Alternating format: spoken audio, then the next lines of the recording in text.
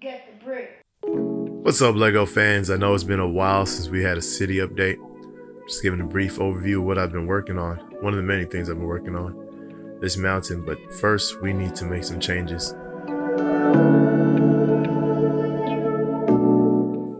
Here I'm deconstructing part of what you just saw. I wanted to create a standard way of making the inner walls of the mountain.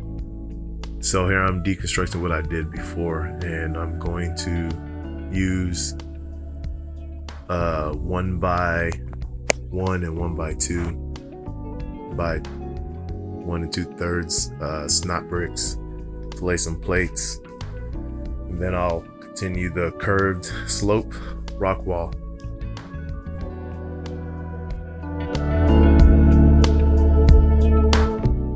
One of the challenges you'll see is trying to incorporate that burp, knowing where to place the snot bricks and get it all aligned.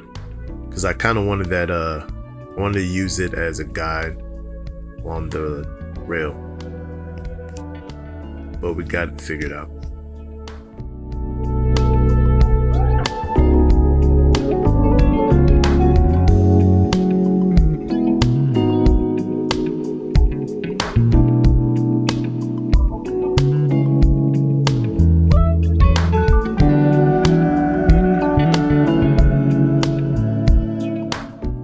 Here's an in-progress shot of the exterior rock work of the mountain, the waterfall. And here's the in-progress shot of the interior. So that section was done prior to what I showed you at the beginning. And this right here is what it looks like now.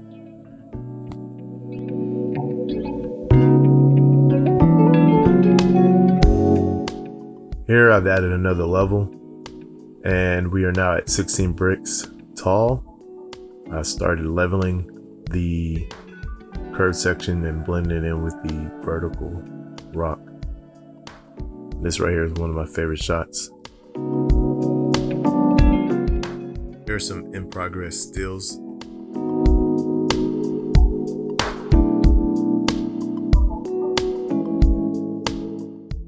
Here you can see the boutique hotel with the extra level. No, I said I wanted 5, but it looks much better with just the 4. You can also see the custom roads that I talked about. Have not completed the sidewalks because one of the comments I got in the previous video gave me some good ideas, so I'm working on that. Here's an overview of how the city looks right now.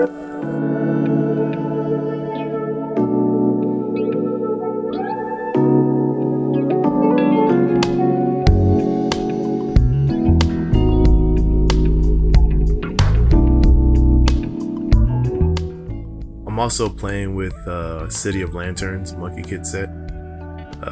This is the current placement up at the front. I might extend it to the shops, the lower level. That's what I'm thinking.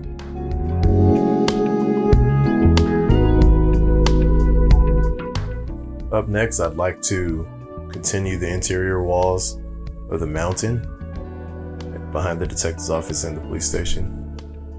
Give me some feedback. Let me know what you think in the comments. Thanks for watching. Please like, comment, and subscribe.